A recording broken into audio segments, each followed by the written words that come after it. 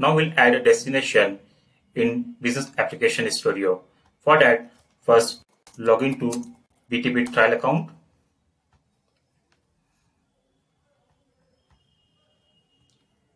And after login, go to Business Application Studio.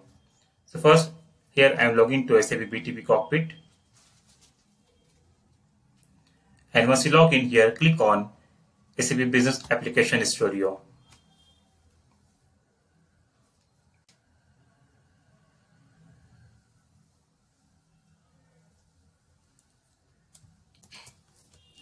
Now here, my device is in running status. In case if it is not running, here you will see one icon to start application. So click on that icon, and if it is in stop status, after some time, you will see this in the running status. Now go to Fiori or device space. Now we are inside the Business Application Studio. To add a destination in the Business Application Studio, either you can see an icon here as Service Center.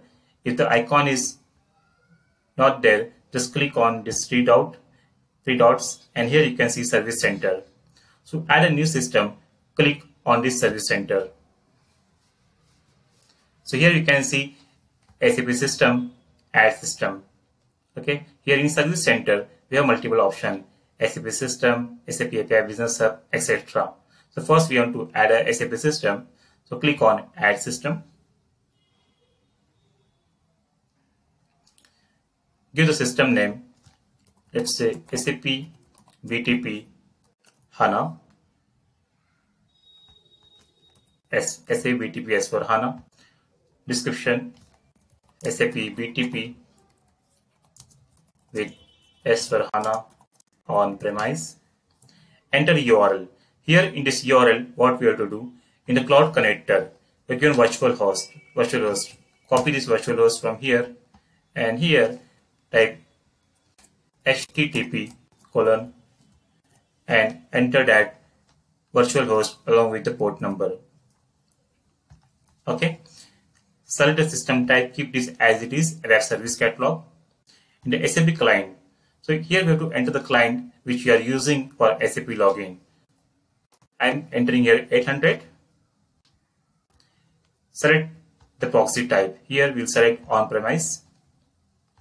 Authentication is basic authentication.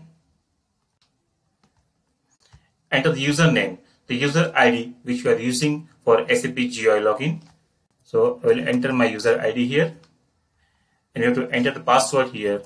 So I will enter the password, and the product type, select SAP S4HANA and click on add button. Now expand this. Wait for some time. System is adding the system. Now you can see our new system SAP BTP S4HANA is added successfully. Now wait for some time. See here.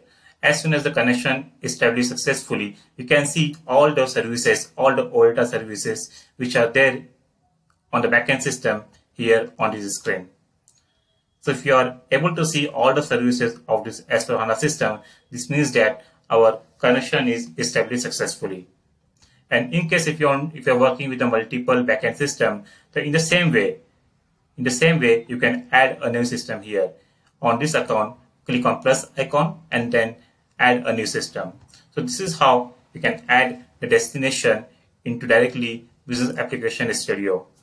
There is one more way of adding the system by going to trial account, but this is the preferred way to add this destination by going to the Business Application Studio. Okay, now in case, suppose if you want to delete this system from Business Application Studio, so what we can do, first let's check how this connection is displayed into trial account. Go to trial account.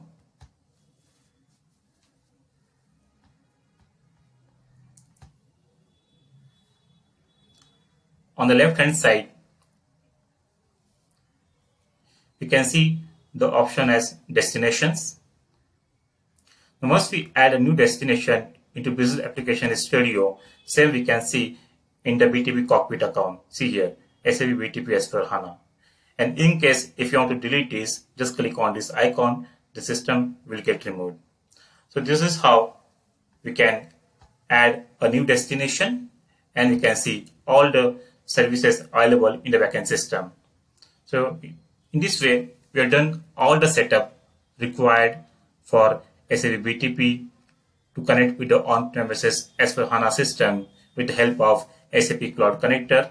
So in next session, what we'll do, we'll make a simple Fiori application using one of the available OITA services. That we'll see in the next session. Thank you.